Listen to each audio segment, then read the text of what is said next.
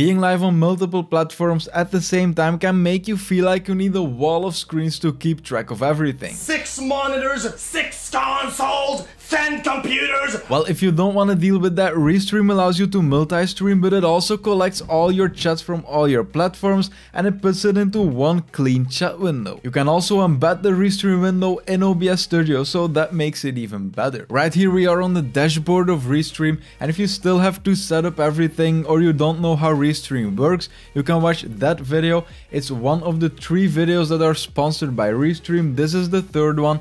This will be mainly about using the chat. So after linking your channels right here, you can click on these dots on the left and then go to Chat App. And now right here you see 3 options for using this chat, and there actually is a 4th one that we will do in OBS Studio later because Restream integrates into OBS Studio, which is extremely helpful. But right here, what do we have? So download for Windows. This will just download the Restream chat application so you can open it on your computer as a separate window. When you install this, you can log in and then you've just got your Restream chat. Then the second thing is open in browser, and when I hold Control and I click on it, it will open in a new window, and then right here you will just see my Restream chat. So I can drag this out right here and I can make a separate window out of it. So this is kind of the same thing from the Restream chat application. There are minor differences, but in general you can just use it this way without installing the app. And then the 3rd option right here is embed in stream, and this is just to put your chat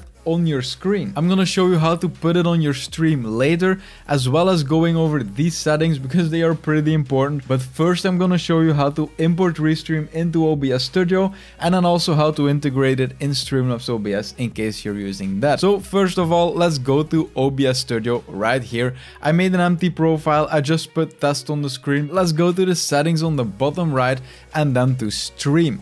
Now right here you would select your Twitch or your YouTube or whatever you're streaming with, right? Well, when using Restream you can select Restream.io right here. Then you can click on connect account and then you can just log in. So I logged in right now and it looks like nothing changed, right? But something actually did change. Let's click on OK, and right now you see that we get 3 new windows, right? Let's click on allow first.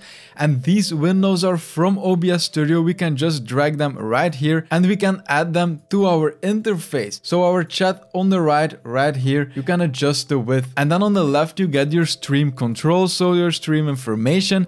And the reason that they put it right here from Restream natively is that when you update your information right here, it will update for all your platforms. And then right here, multi-streaming, you can disable one of your platforms if you don't want to stream to it. I'm gonna enable it right now, and you can also find these windows when you go to view, to docs, and then right here, chat, stream information, and Restream channels. These are the 3 you see right here. Now you can also close one of them if you want, or you can grab them out and then you have them as a separate window to put somewhere on your screens if you have multiple of them. And right now I'm gonna quickly show you how to do the same thing in Streamlabs OBS. Now the problem with Streamlabs OBS is that when we go to the settings and then we go to stream, right here we can select streaming services, then we can select Restream.io, but you can't log in right here. The only thing you can do is paste your stream key, but there is another option in Streamlabs OBS. Let's click on done, and on the left you see layout editor. Now right here you can change the layout of Streamlabs OBS. You can replace windows, but you can also get a completely different layout right here on the left, and this one right here is the only one that gives you 6 windows, which gives you 1 extra window that you can use. Now on the left you see website right here, and you can drag this to here. Then you can enter Restream.io and then click on save changes. Now right here this will be an actual browser window, so when I make this bigger you will see that I can just log in right here. And now right here we can also click on these options, then go to chat app and then click on open in browser, and as you see this gives us our Restream chat. Now the only downside about this is that it isn't full height. Now you can of course go to the layout editor and then use one of these layouts in case you don't need one of these. Let's say you don't want to see your recent events. Well, then you can just drag the website to here and then you can have your Restream chat at full height. That's a choice that you can make. So now let's go back to OBS Studio. Now I'm gonna show you a few things with this chat. Right here you can click on the Restream icon, and here you can choose with what channel you want to chat. So if I only want to send a message to my Twitch viewers, then I can select Twitch right here. I can say hi, and when I go to my Twitch channel, you'll see that I say hi right here. But if you're connected to a bunch of other platforms, then you will see a bunch of options right here, and you can send messages with a certain profile. If I select Restream, then it will send the message to all profiles. So all profiles that allow you to send messages right here with Restream will appear right here on the bottom of the message, because this shows on which platforms these messages have been sent. So when I go to my Twitch right now, you will see that TVN Tutorials said hi again. So the messages that you send to all profiles will not be sent as Restream, but they will be sent with the actual account on that specific platform. So that's a very good thing. Now there are a bunch of settings right here, so let's go over them. Appearance, when you click on that, you can change how your chat will look. You see a preview right here on the bottom, so you see if we increase the scale, this is what happens with your chat. You have a few options right here. Let's close this. The next setting you have is embed in stream, and I've talked about this before. Let's click on that, and then you will get a link right here on top. It's blurred right now, but this is a link I can click on copy, and then right here, for example, in OBS Studio, I can click on the plus icon, I can click on browser to add a browser source, I can call this chat, click on OK, and then I can replace this link right here with the link I copied here on the right.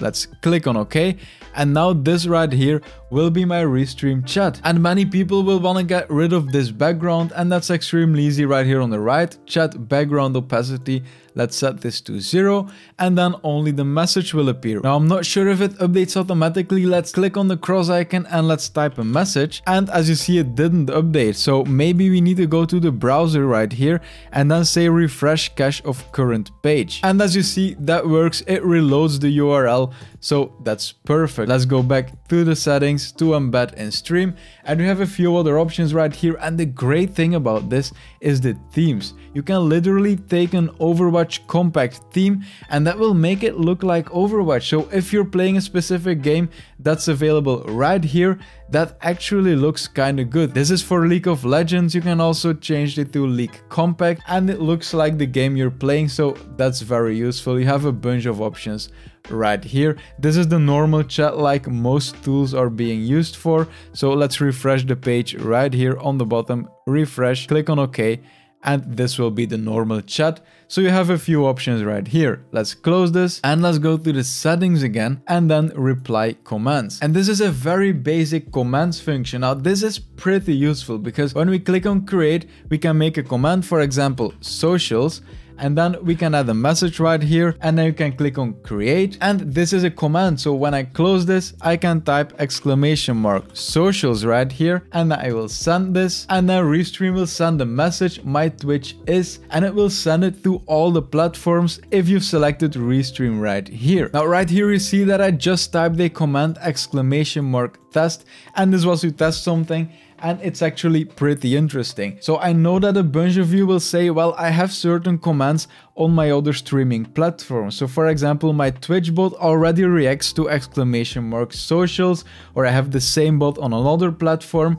And that's true, because as you see, I typed !test right here, and when I go to my Twitch, you see that Restream actually sent the message !test. So let's go back for a second. If you type a command right here in the Restream chat, and it's a command that you didn't add right here in the Restream commands, then it will actually send the command to your other platforms. If it's a command that does exist, for example, we just made !socials and I sent that, then it will not send the actual command text like !test, but it will send the text that you added right here in the reply command. So !socials just sends a message. So if you have a chatbot on all your other platforms, then you can just type the command right here without making the command in Restream. But if you want to make all your commands in one place, you can make your commands right here in the reply commands, and then you don't have to make all these commands on your other platforms. You can just make them right here and it will work everywhere. Let's go to the next option, which is bot. Now this is pretty interesting because the relay mode will actually send all messages that are being sent on any platform to all the other platforms. So what this means is that when you're streaming on 4 platforms and on one of those platforms a viewer sends a message,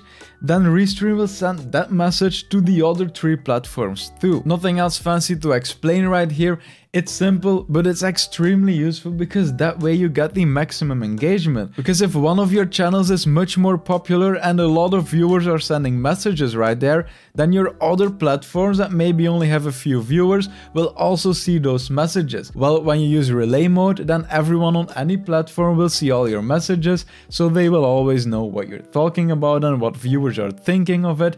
This is great. Let's go to the next setting, which is analytics. We're gonna skip this right now. Let's go to Discord. Right here, you can connect your Discord, and this will allow you, as it says right here, to automatically share all your Restream chat messages directly into Discord and from Discord to the Restream chat. So this is pretty simple. You can have one channel in your Discord that just sees all the messages that are being sent while being live, and people in your Discord can also type messages, and those will appear on your streaming platforms. Let's go to the next one, which is filtering. Here you can mute certain chatters. You can just type a name, like if someone is called hello and he's being obnoxious, you just do mute, and then the person called hello will not be able to send any messages. And then the same thing right here, you can add a banned word or banned sentence or something like that, filter, and then when anyone types this word in your chat, it will get filtered out automatically. This is very useful to add a bunch of offensive words right here. The option on top is hiding common chat bots like Nightbot, Stream Elements, stuff like that. And then the second one is hiding all commands. Then the last option in the row, this is pretty useful because right here we can see which platforms support which functions. And then the last option right here that we skipped is analytics, but we can also grab this from our dashboard. On the left, we can go to analytics right here, and here you will see a bunch of statistics, analytics about your maximum viewers, the amount of chatters, the amount of average viewers, stuff like that, because it combines the stats from all your platforms into one graph, which is extremely useful because otherwise you have to go to all your platforms, to all your analytics, and then count everything together, stuff like that.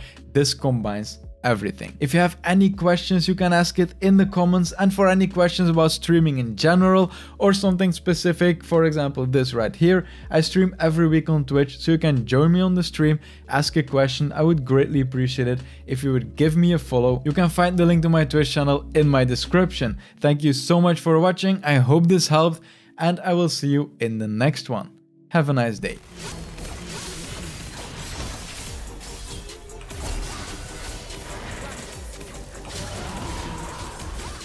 Okay. Okay.